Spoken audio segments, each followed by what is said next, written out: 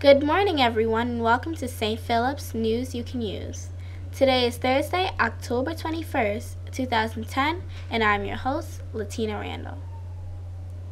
Starting off with our top story, on Monday, October 18th, the kindergarten class went on their first virtual field trip to the Royal Botanical Gardens in Ontario, Canada.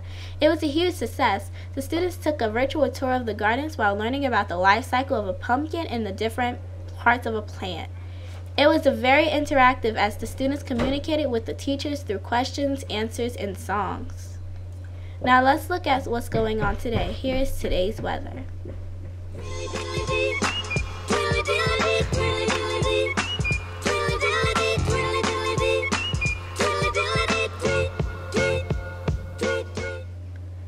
Today's lunch will be Hawaiian chicken and coconut brown rice with broccoli. For soup, we have pasta and bean, and for dessert, fall apple cake.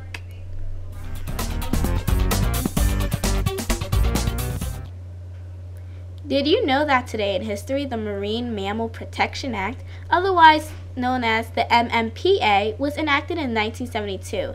There are many different types of marine mammals such as whales, manatees, and seals. These species have been threatened by various human activities which result in a severe drop in population over the last 2 centuries.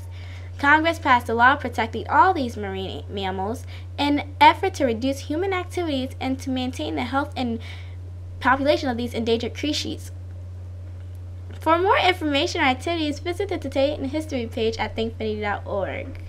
Please remember that Monday, October 25th, will be celebrating UN Day. In honor of UN Day, we will be having our first Dress Down Day, the theme of which will be Flag Color Day. Students are being asked to wear only the colors of the country that their class is studying.